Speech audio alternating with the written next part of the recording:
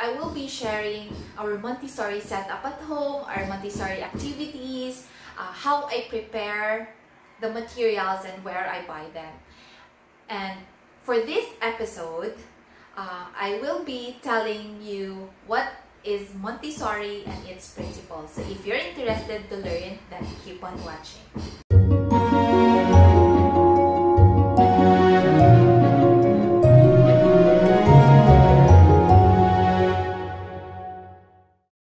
Hello everyone, my name is Melai and welcome back to my channel.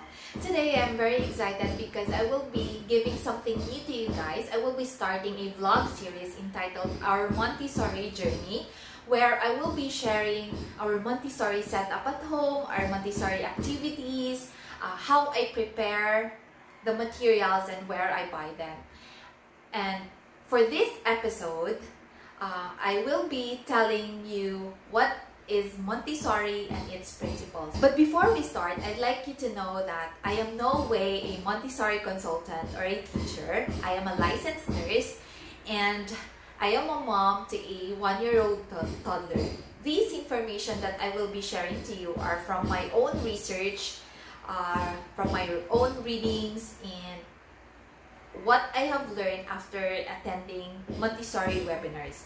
And for this episode, most of the information, I took it from this book, the Montessori Toddler by Davis. So if you want to learn more in advance, then you can read this book as well. So what exactly is Montessori? Montessori is a method of education where we do not feed the child with facts, but we cultivate them to have a desire to learn. It is discovered by Maria Montessori. She was one of the female doctors in Italy. So the story is like this. Maria Montessori was working in one of the clinics in Rome where she was tending to poor families with their children. And not only that, she was taking good care of children with mental and emotional disabilities. One day, she noticed that those children were picking up crumbs, not to eat it, but to stimulate their sense of touch. That was then she figured that those children do not need medicine. Instead, need nila yung education. But Maria Montessori did not begin with such preconceived methodology. Instead, she used her knowledge from her medical training to understand fully the behavior of the children until such time that she opened her own house of children. In the house of children, at first, the kids were so unruly and they don't show interest at all. Until one day, they became interested with puzzles, preparing their own meals, and taking care of the environment. After that, she observed a calmness in behavior, and there was also a period of deep concentration. Then she realized that children do learn and absorb from the environment, and you only need to provide them with the right tools, because eventually they will essentially teach themselves. Yung Montessori method, naging known siya not only sa Italy, but it spread all over the world, and up until now we are still practicing the Montessori method of teaching. So what is the difference between the traditional and Montessori approach? I'm gonna show you a diagram. It is a diagram from the book The Montessori Toddler by Davis. This is a best illustration to differentiate the traditional and the Montessori approach. So in the traditional approach, it's very simple, guys. It is the teacher who will decide what to learn. And it is also a one-size-fit-for-all type of teaching. So for example, if the teacher wants to talk about or wants to teach about the alphabet today, then all the children will learn about the alphabet. In a Montessori approach, it's different. It is the child who will be the one to decide what to learn. So there is a dynamic and mutual respect among the teacher, the child, and the environment. The child decides what to learn. The teacher prepares the environment, observe the child, and make necessary adjustments when possible. And she is also the one who will prepare and lay on the shelves all the materials needed from the environment support the child from easiest to hardest. She will then make adjustments only if necessary and stepping out of the way again for the child to learn and gain more mastery. And then, the child will learn from the environment. So, yun yun. So, may dynamic and may mutual respect among the three. So, yun yung difference ng Montessori method of education and traditional method of education. In the Montessori method of teaching, there are 10 principles that we should follow. And these principles are not only applicable in the classroom setup, but it is also applicable at home. The very first principle is prepared environment. So this is a yes space in your home where the child can move freely 100% and confidently. Shelves and prepared activities are just right level for the children to work on. Challenging enough to master, but not hard enough that they will feel frustrated. Also included in this principle are the right tools to use to make sure learning is successful, like child-sized furniture, trays that they can carry. There is a very common phrase in Montessori approach wherein less is more, but materials are complete and not missing anything, so the child can work independently. The second principle is the natural desire to learn. Kids are curious by nature, and their work is play, and learning is always possible for them if we let them.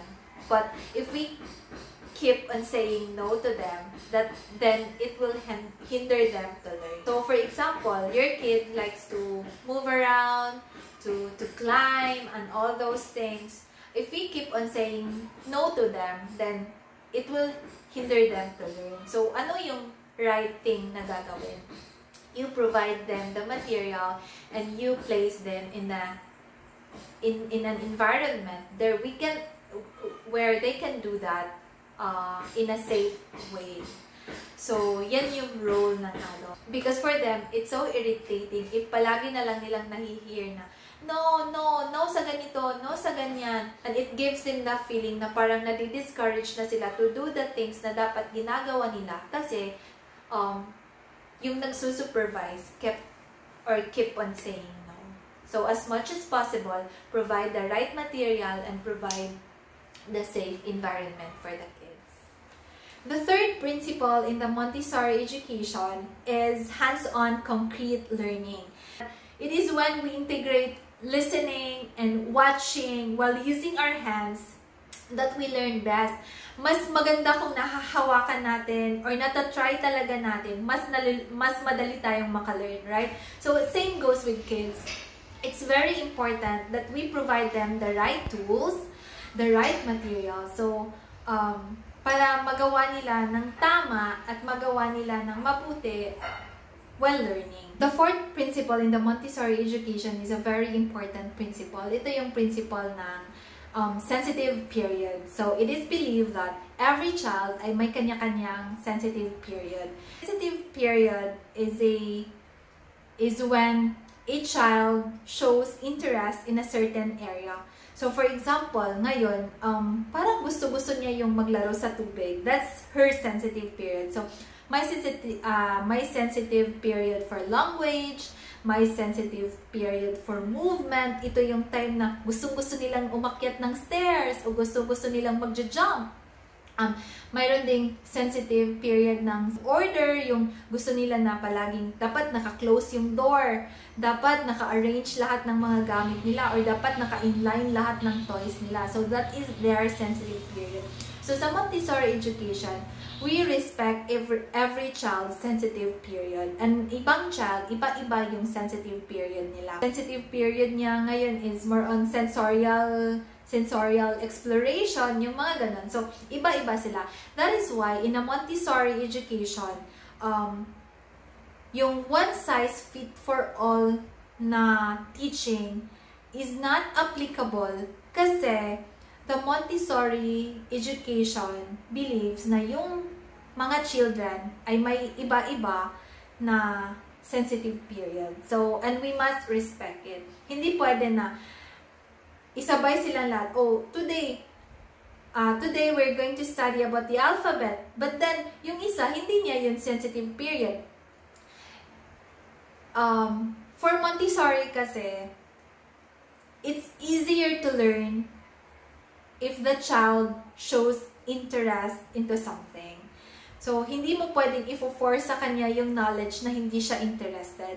That is why you have to observe the child and then feed the child with the right material, or give the child with the right materials and toys for her or him to learn. Hindi pwedeng mag-aaral tayo ngayon ng alphabet, pero yung isa naman hindi niya gusto yung alphabet today. So that will only hinder him. That will only hinder him to learn. So that's it. The fifth principle sa Montessori education is the absorbent mind. So it is believed that kids from 0 to 6 years old, meron silang sponge-like brain. Na-absorb nila kung ano yung nasa paligid nila. That is why it is very important to be mindful of your words, of your actions, and of your emotions, especially if you're in front of the kids. The sixth principle sa Montessori education is freedom and limits. It is important na to give freedom, not to spoil them, but it's giving freedom within the limits. So how can you give freedom within limits? So in freedom and limits, you have to give a firm yes and no. So hindi pwede na nag-no ka ngayon, tapos later on, for your own convenience, magsisay ka na yes na. Kasi tendency, pag gano'n, nalilito sila. By being firm, you should also be consistent. So you can say no now, and then later on, you will say yes. Example, you can't climb the stairs without my supervision. So it is very clear na pwede lang siyang mag-climb sa stairs if nandun ka. But if wala ka, hindi siya pwedeng mag-climb ng stairs. That's the example of freedom and limits. And hindi pwede na sinabi mo ngayon na, oh, you can climb the stairs without me. And then later on, magsasabi ka na naman na, yes, you may climb the stairs. Another example is, you cannot use gadget. And then later on, kasi na-busy ka, pwede mo na siyang paggamitin ng phone. No, it's not that. So you have to be consistent sa rules mo. Seventh principle is independence and responsibility. So, it is very important that we allow the kids to do tasks and to do chores in our house or in the classroom, not because we want them to grow up fast, but because they love doing it. One very good example sa principle na to is si Cara. Cara loves to help me in doing chores. For example, gusto-gusto niyang siya yung tagabigay. Every morning, pag pupunta na yung daddy niya sa office and when dressing up, siya yung tagabigay. Like for example, nililay ko yun sa bed yung mga gamit ng daddy niya. And her daddy will tell her, oh Cara, can you please give me the pants? And then Cara will happily give her daddy the pants. So, ganun yun. We encourage them to do tasks. I remember I have read one article na nagko-complain yung mom kasi ayaw tumulong yung mga kids niya sa mga gawaing bahay. Napan-tracing ba? Kaya pala ayaw parang walang ganang tumulong. Kasi when those kids were little, ayaw niya na tumutulong sila. Kasi it's either takot siya na baka mabasag yung pinggan or baka madidelay lang yung trabaho niya. Now, in independence and responsibility, it is very important that we let them. The results may not be perfect, but the result is not important. What is important is the process. So, yung nalelearn nila through the process. Si Cara will let her help with the chores. For example, we let her set up her dining table. To put the spoon, the placemat, the fork, yung mga ganon. Sa adult na perspective, parang hindi siya pasado. Pero pag tingnan mo siya sa child na perspective, it's something na parang nagbo-boost ng pride nila. So, that is why we should allow them because it's the start para maging responsible sila. And we have to remember again that the result is not important. What is important is the process. The ninth principle is respect. It is very important that we treat them same way we treat adults. So for example, one of the very important rules in our house is to treat Kara's toys and other belongings with respect. So you can't even kick Kara's toys pag nakita mo siya on the floor. No, you have to pick it up with your hand and place it kung saan siya dapat ilagay.